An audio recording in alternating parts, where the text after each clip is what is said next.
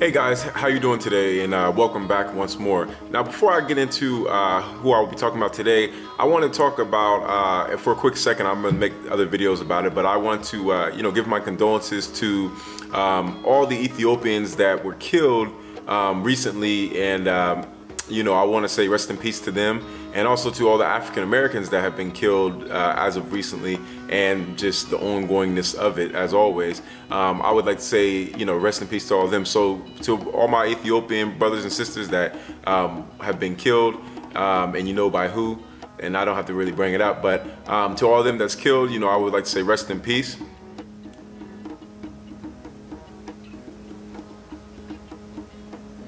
And to all the African American brothers and sisters that have been killed as of recently, I would like to say rest in peace as well.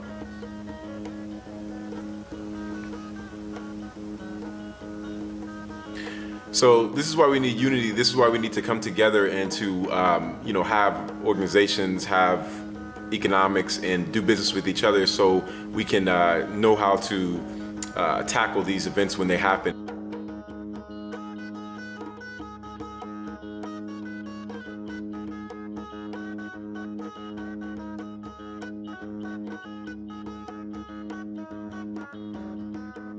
Talking about the Dogon. Now, the Dogon are located in the middle of Mali in West Africa, and the Dogon live on cliffs, and they're cliff-dwelling people. So, they're very, very, very unique people. As we know and as we're going to learn, they developed their own culture, and they have evaded the Islamic faith that was spreading around, West Africa through, from Arabs and or Africans, and they have evaded, other ethnic groups conquering them, as well as the French conquering them as well too.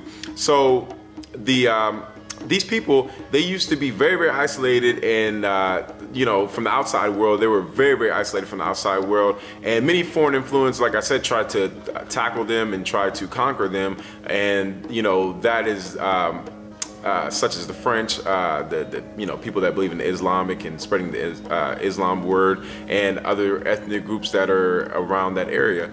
Now, through oral tradition, the people, they have stated that they are from the Niger River, and this is a country that is actually east of Mali, which is that way, or even maybe that way or that way, depending on where you're at and where you're sitting, and where you're watching this from in the world. But they are very, very known for arts and masks. What else? They're also known for their carvings, their sculpture carvings, and their spirituality, and their deep, deep knowledge of certain subjects.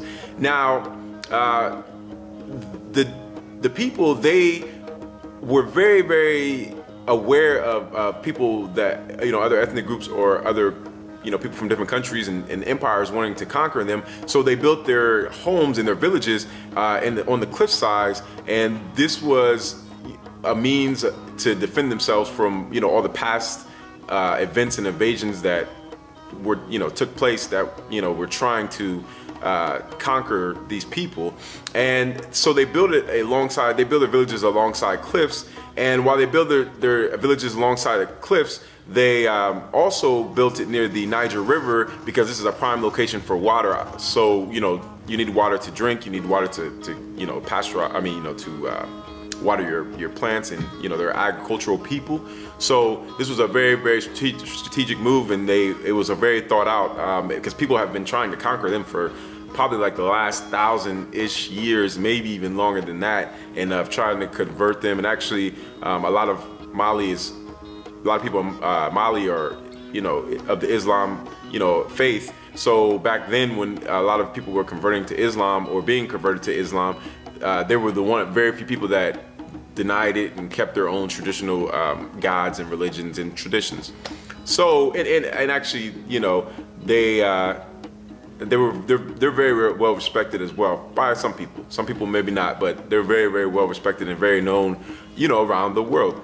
So like I said, these people, their art is mostly in sculpture form, and the art has has to do with ideals they have, idols, the religion that they follow, and I'll get that in a second, and the freedoms that they have. You know, these are the things that they hold dear to themselves. But this is not made to be seen for public or for people outside of the tribe, and this is because to them this is very, very deep, very spiritual, and the time that goes into it and the thought that goes into it and what it means is only for them, and they believe it's only for them. And yeah, that's the art that they make, and it's actually very beautiful art, and their masks are very, very, very beautiful. You should see their masks. I mean, it's a beautiful, beautiful, beautiful thing. And a lot of people know them, and I actually know them for their mask and their very extensive knowledge of space and the universe and stars and the cosmos and things of that nature. Like I always like to say, right? So they have over 1,000 signs. They have over 1,000 signs, and this is including their own system of astronomy, measurements, their own mathematics, and extensive knowledge of the human anatomy, the animal anatomy, and also nature anatomy, as far as like the insides of trees and the roots and the way the human body works. And they have very, very high knowledge, and have had high knowledge for thousands and thousands of years that have been passed on orally from their ancestors, grandfathers, grandfathers, grandfathers, grandfathers, and keep going, grandfathers, grandfathers, grandfathers, grandfathers, and grandmothers, grandmothers, brother. I'm not gonna go that deep, but you know what I'm saying. 10,000, 20,000 years ago. Long, long, long, long, long time. So they have this knowledge, and they also have a high knowledge of the cosmos. They were one of the first people that was able to see a certain star that I'm about to talk about before anybody ever documented it, at least in what we call modern time. And they saw that star a long time ago. Now, with that being said, talking about that star, which I'm not going to say it yet, but about that star, we're going to move on to their religion. Now, their religion is a very, very, very, very, when I found out about it, it was something that was really amazing to me. And, I don't want to go too far in depth with it because I don't want to, actually, I'm going to make another video about it, about the, in the African gods section of the network, about their African gods, but I'll talk about it just a little bit. We'll talk about it just a little bit. So, their religion has many respects to nature and just the world around us. But the key spiritual figure in the religion is Amma, and Amma is the supreme knowledge God, the supreme God. Amma was the consciousness of everything in the universe, and just I guess if you want to, I guess to make it more clear, it was a consciousness, floating in the universe and running, ruling the universe and creating the universe and whatever other dimensions that there are and everything within the universe. And so Amma was the supreme consciousness, the supreme God, right? But then you had Nomos, which were gods as well, and they were, I guess you could say, they were gods that Amma created, or you could say Amma's kids, or sons and daughters, and they were called the Nomo twins. And the reason they were called the Nomo twins because there was 4 women and 4 men, and they were they're in shape of lizard form, so they're like they're lizard gods, and yeah, they're lizard gods. So they are known as the Nomos. Now, Amma is the supreme, like I said, a supreme consciousness, and he's within all living things within the universe and within the beings. And the Nomos are the 8 lizards, lizard gods or lizard beings, lizard-looking like beings, and they were created from Amma, and they all came from a seeds that Amma placed within the universe at the beginning of the time of the universe. He placed seeds, 8 seeds, and within the universe. Now, with those seeds, the Nomos then appeared at that time, and when the Nomos appeared at the time, Amma basically was, planted them there to mature fully, and they were supposed to stay, in their egg and in their seed and in their yolk until they mature fully. But there was one, as always, right? There was one Nomo that left early and came to Earth, and when he came to Earth, it was said, and this is what they believe, is that the one Nomo that came to Earth created the Earth out of his yolk and his egg. So he was in an egg, and out of the egg, the yolk inside of the egg, he created Earth and everything on Earth. And then he tried to return after that to the star as we know as Cyrus B. And when he went there, you know, or actually that star is 8 light years away from Earth. I just want to make a quick note for you guys to understand. The star is 8 light years away from Earth, and is the brightest star in the night sky as well. And it's very hard to see it. You can't see it with the naked eye. So it's just funny that the Dogon could see it, because, you know, it just makes you wonder, like, how can y'all see it? You guys have very, very ancient knowledge,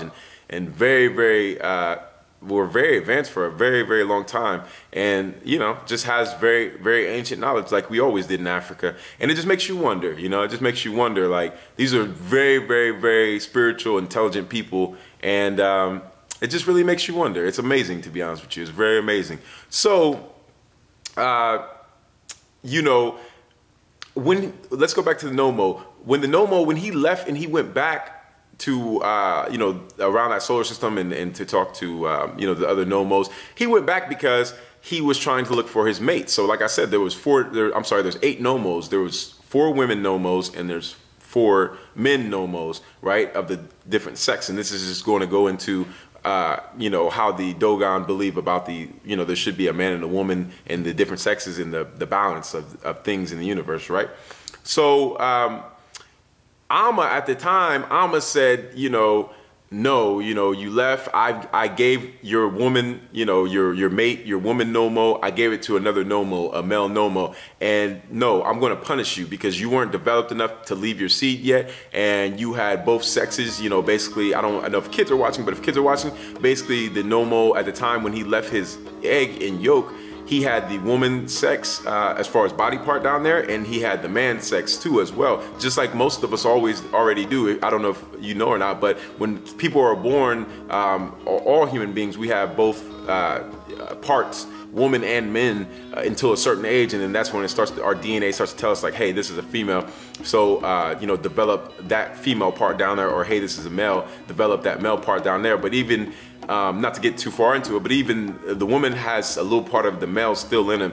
But I don't want to go too far with that, depending on if kids are watching or not. I don't know, but I don't want to go too far on that. But Amma basically said, no, you know, I gave your wife, your woman, your mate, I gave her away. Now you return to Earth. So Amma, which is the supreme consciousness, is the highest supreme creator, sent the Nomo back. And when he sent him back to Earth, he turned him from a lizard god into a fox.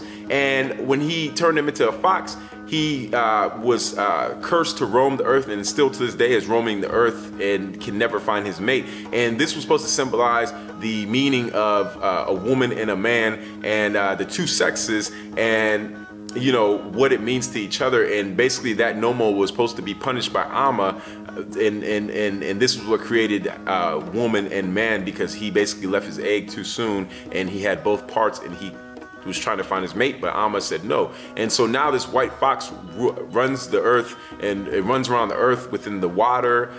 You know, it's very spiritual meaning, but within the water, within everything. And the fox is on the earth to this day, forever and evermore, looking for his mate, and is cursed by Amma.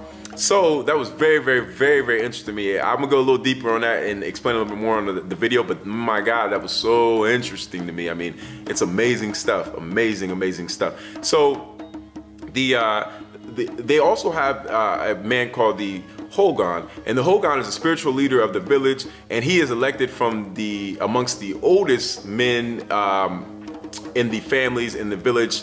And after his election, he has a 6-month initiation period. And in this initiation period, he cannot shave, and he is not allowed to wash. And he has to wear white clothes, and nobody is allowed to touch him at all. And, you know, this is during his 6-month initiation time period. So he gets a young virgin, though, which, hey, who can deny that? You know, that might be a good life for real, depending on how she looks, and, you know, who knows? That might be a good life. But let's keep it on track here. The young virgin has to go, and actually there has to be a young virgin before she has her period, and she goes every day to his house for those 6 months, and she takes care of him. She takes care of him.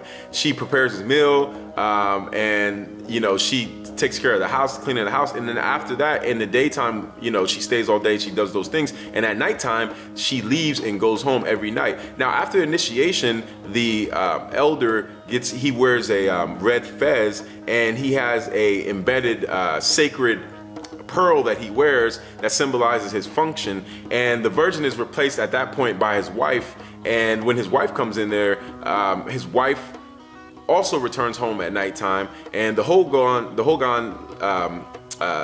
has to live alone in the house. And the people, the reason this is why, because the people believe that the snake Libi, comes during the night to clean the home and to transfer wisdom to the elder that is going to take his place as this important role in person.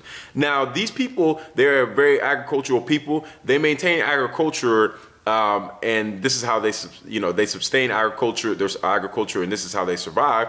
And they cultivate pearl millet. They also cultivate sorghum, rice, and as well as onions. What else? Tobacco, peanuts. And some other vegetables as well, especially vegetables that we might not have in the Western world that they cultivate. So they also note this, that they also raise sheep, goats, chickens, and grain, and they store the grain in their granaries as well, and a lot of other things, men items, and women have their own granaries and men have their own granaries, and they store different things in there, but this is where they store the food as well, in the granaries. So these people believe in the circumcision as well, and the male and female are thought to be born as both sex components, which is very true, or have both sexual components. And the clitoris is considered to be male, while the foreskin is considered to be, on a male, is considered to be a woman.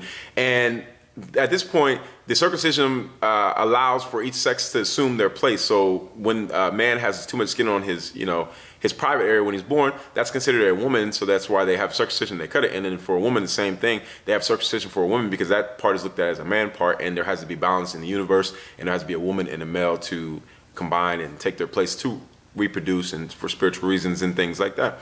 So boys are circumcised at the age of 3 years old, and counting, for example, of all boys between, I think it was like 9 or 10 to 12 years old, and that counts for most of them that are circumcised. And this marks the end of their youth, and they are now initiated. So that is something that is very much due to the spirituality and the balance of woman and man, just like how I feel that most of the world believes. I mean, maybe a little bit different about circumcision, but for the most part, I think a lot of people, obviously know that we need a woman and a man to create a child naturally.